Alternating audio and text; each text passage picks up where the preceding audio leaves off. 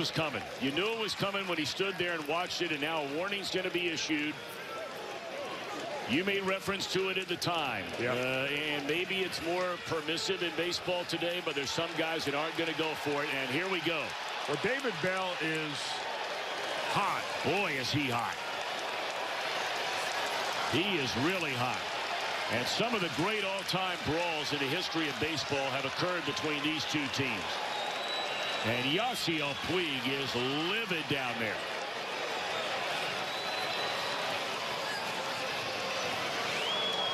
Tanner Roark in the middle of that. Looks like some pirate has lost his hat. And Stephen Brault from the bullpen sprinting in. There's somebody really upset. I don't know who that player is that lost his hat, but he is some kind of bent out of shape down there. And look at Turner Ward.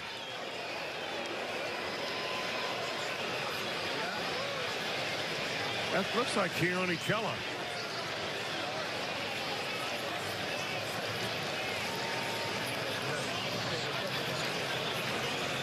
And it's kind of funny how it unfolded right there, because as soon as the warning was issued to Chris Archer, David Bell came sprinting out of the dugout, presumably either to argue that Archer should have been ejected from the game without a warning, or why did you issue a warning and all it does is hurt us because we have no chance for retaliation. Well, it's the first time we've seen this temper of David Bell, who's been very mild-mannered. And then Archer kind of made a couple of steps towards Dietrich. And that's when the benches began to empty. That'd be a bad day for Archer running into Dietrich. That'd be a very bad day. And now Puig was held back for a while there, and he escapes the hold of Cabrera and Votto, and he's trying to find Archer.